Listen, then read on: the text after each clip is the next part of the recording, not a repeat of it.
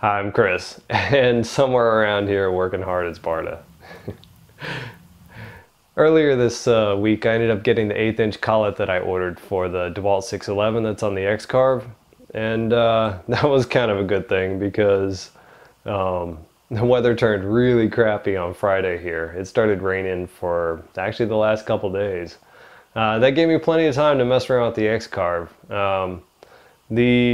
I did a stencil, like kind of a reverse stencil design, and I've come to the conclusion that my limiting factor with the X-Carve really is the software I'm using.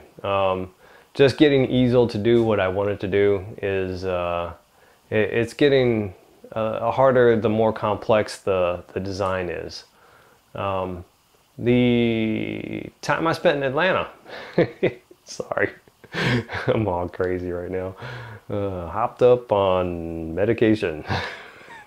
So I haven't done an Atlanta video yet, but that will be coming out this week. I'll put it out on this channel along with a sticker video, because I can't put the amount of stickers I got from Atlanta, I can't put it at the end of this and still keep it under 3 minutes or right around 3 minutes. So that'll be its own video. With that, let's check out some useful stuff.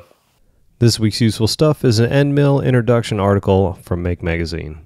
The article has a lot of great graphics to help you understand concepts like drill bits versus end mills, the tips and shapes and their applications, flute and chip load, and the different surfaces that'll get produced by a bit. And at the end of the article, there's a recommendation on a starter set. So if you got a few minutes and you're interested in this, it's definitely worth the read.